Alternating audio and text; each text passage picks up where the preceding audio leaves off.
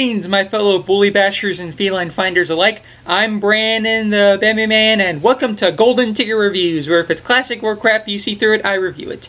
And today, in honor of one of my reviewing cohorts, Bobsheaux, we're going to be looking at one of the most infamous movie stinkers in recent memory. This is Derek Savage's Cool Cat Saves the Kids.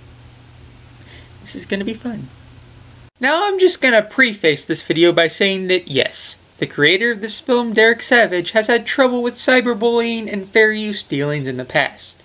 But I'm not going to rant about that forever. I'm just going to judge this as a film based on its own merits, or what little it has. After we see a title screen where we see that they decided to go with the text choice of Comic Sans, which is the closest thing to intentional comic we'll see in this film, we see kids trying to scream that they want off this set of green walls, and the finest homes on Zillow.com are seen, where we enter the home of the titular Cool Cat, who most of you know who've seen the countless other reviews of this knows is a guy in an orange feline fursuit, who might be wanting some bigger royalties after saying lines like this. Wow, this looks great! There you go, sign. How bored and pathetic do you have to be to start speaking to non-sentient signs? Isn't that right, painting of that guy with the glasses that my brother made for me? Huh? Good one. We then see Cool Cat meet with his little friend Maria, who gets greeted at the door by Daddy Derek, or douchebag as most YouTubers call him. Hi, Maria. Cool Cat's in the kitchen. I know, we're making signs and they're awesome. I know, I saw them, and great job. You guys have fun now. Thanks, Mr. Derek, we will. Okay, Maria. And just to let you know, he had a cleaning a few days ago, so no fleas are going to be found on the premises here. Heck, we rank the second cleanest household next to that lovely cave in Wolfburbia. They appear to be making signs so that Cool Cat can begin his campaign for school president. Yes. The giant furry cat, played by an obvious 20 to 30-year-old, is running for school president. Though maybe Maria and him are some of the more gifted kids in town, it could be community college president they're referring to for all I know. However, they appear to be getting stalked by the school bully Butch, who not only has the same name as one of the felines from Tom and Jerry, a better cat-related piece of media you could be watching, but he also looks like one of the actors from Spooky Buddies, and bizarrely enough, his acting is just about as good too. Oh, they feel like picking on someone. And look over there. If it's not Cool Cat and Maria, they think they're so cool. Well, I'm gonna punk up. Maria's prettier, so our texture's ugly. So this is what happens when the seed of Chucky is in human form. Go figure. Hey, Cool Cat, I just got a text, but I don't know who it is. Well, there's only one way to find out. So, see what it says. It could be good news. I love to get good news. Talking about the good news. Ain't that the song from James and the Giant Peach? Seriously, isn't it?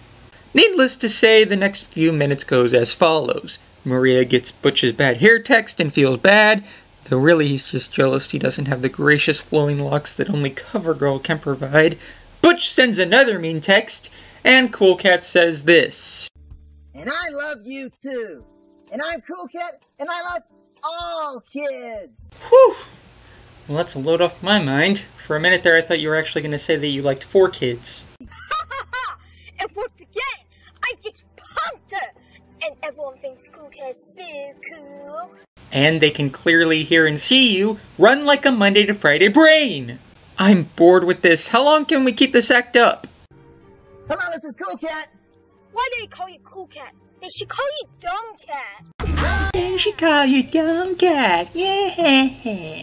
At this point, I'd use a Taken reference, but Bobsheaux already did that joke, so let's move on. After making the worst laugh in human history, Butch decides to become a graffiti artist, spraying Cool Cat signs before a gust of wind blows paint into his face. So he makes this remark after running away again. That didn't work either, but I'm bored with Cool Cat anyway. Wonder what else is in this box. You don't want to mess with that box. I'm pretty sure Tentaclino and Legend of Frosty are inside. Also possibly a future polar bear movie, but I'm just guessing. Jamie and the other bonehead are recruited by Butch to start spray painting and stealing stuff, which saddens this girl named Madison. Well, here we go with the most famous line of the movie. He's about to graffiti our neighbor's wall, and it's not cool to paint on someone's wall. Well, it is also not cool to butcher up a line. Did that work? I think it worked. Cool Cat begins his mission of stopping the spraying and tries to talk down these poor defenseless youths who will probably grow up to be hip-hop dancers or members of Tony Hawk's crew. But Butch promises he'll get Cool Cat next time. Later, Cool Cat's place, Daddy Derek and Maria go in where we see Mama Cat. Clearly, Cool Cat is Daddy Derek's stepson. Apparently, Cool Cat's next agenda item is to be cyberbullied, because it said so in the script, you see. Behold, the greatest imitation of the Not the Bee scene you'll ever see. And now we enter the black void probably felt by most people after viewing this movie, where Cool Cat learns to stand up to bullies. I'm not a scaredy cat. I'm not gonna hide. So, I'm gonna learn to stand up for myself.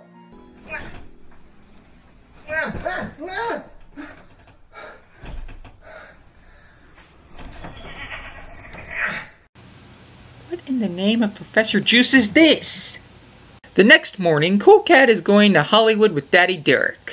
Here, I help you get in the car here. Was it locked? Yes, it was, Daddy Derek. Well, that's for safety purposes. Much like the DVD case of this movie, huh?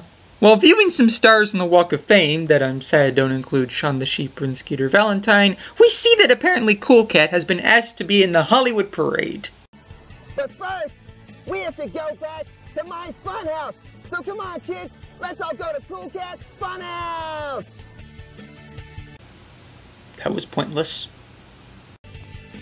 Gotta do it, gotta do it. Come on, come on, come on. Hey, give me a Let's second. go tell Mama Cat. Give me a second. I'd race you to the doorway, but you'd beat me.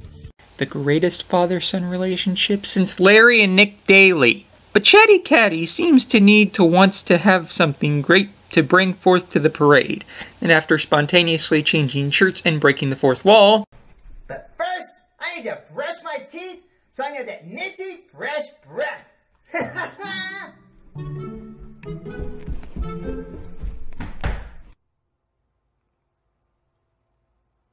Can I have some privacy, please? You're not even going pee. Karma Cat Melian goes to his daddy Derek and asks for help on that whole parade thing. So they plan to write a new song that will surely become the new jam of 2015, yo! Oh, Daddy Derek, I'm full of suggestions. Like, how about Cool Cat loves to rock and roll? Oh, yeah! Oh, Cool Cat loves to play drums. You do love it. You're really good on drums, too. All right. How about Cool Cat loves to waste precious minutes spouting stupid lyrics?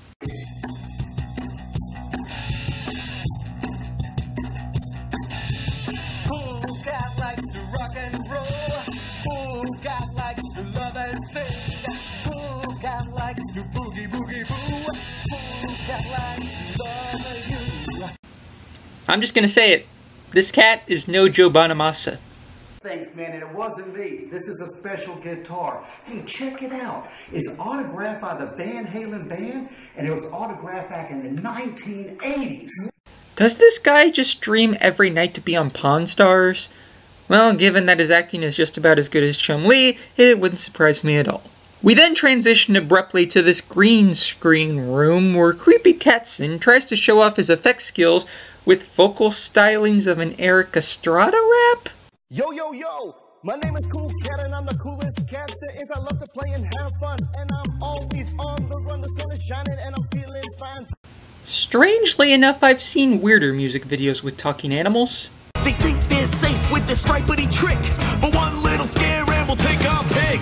Panic and run, lots of mischief to be done. Seriously though, Macklemore's duet with Idris Elba makes more sense than this. I challenge you to a dance-off. Hands off, could this song just please stop? Thank ya. After that, whatever it was, we then just have to see Crazy Carl giving a spontaneous tour of movie vehicles for some reason. Though it's hard to get mad at a movie that spotlights the DeLorean. Also, the big parade begins, where Eric Estrada and some other chick I won't name out of the fact that she probably would rather left uncredited introduce Cool Cat to the crowd of people who most likely barely know this costume character and just scream for anybody who's in a car on this street at this time of night. Thank you for telling me where we are, Comic Sans. Go help type the phrase, "Take me seriously!"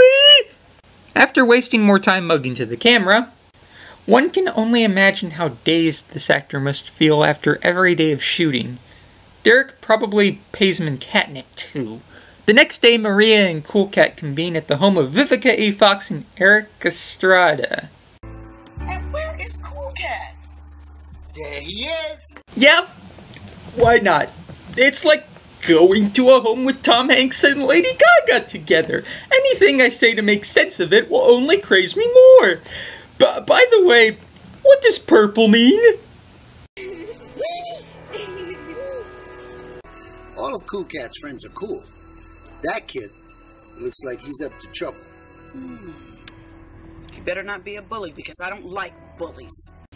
No, that line is supposed to go, "It is not cool to be a bully." I tried to stop him, but I didn't know what to do. I got scared and became confused. Actually, that line wasn't in the script. This is ad-libbing from the poor guy who stuck as this creepy Felidae member for several more hours of shooting. Luckily, our celebrity guests have good advice for constantly cat-liking Maria. The bully got embarrassed when I yelled at him, and he ran away. And I was there. Everybody was so happy because that bully messed with all the kids. Now that is a lie. You clearly did not go to the same school as Vivica A. Fox. If you did, then Daddy Derek would probably be a stalker if he knew that and put that in the script. Well, now that I think about it. The next time Butch comes, Cool Cat scares him by putting on his Angry eyes. We're not gonna give you our lunch money. I'm not afraid of you anymore, so you better leave us alone. I'm a bully, and I don't like your sandcastles. Leave us alone right now. After getting the bully to cry on home to his mama, Cool Cat decides to sign up for a writing contest where the first prize is $100! He comes up with this character called Charlie the Trout, no doubt one of the rejected Gaither's Pond characters, and decides on this story called Charlie the Trout Makes a Lot of Friends, soon to be placed next to Stu the Cockatoo is new at the zoo. We then see Conway Cat-like doing his daily exercises and some more creepiness from his kinfolk. Boy, that Cool Cat's something else. That's an understatement. Come on, honey, I'll help you clean up here. Yeah, that's a good one, yeah. Here's one. Let me help you right there. Oh. We call this teamwork, huh? Oh, I love teamwork. It's so much fun. Then Crawly Katniss goes outside to have fun in his front yard with Mike and Maria with a bouncy ball. I got a bouncy ball and it's really cool. It glows in the dark and bounces real high. What's it made of? I don't know. I guess some type of rubber. Rubber bands, rubber balls, made with super special density. They then hear about a person stealing candy from babies. Literally. Guess who it is? I got candy, you don't.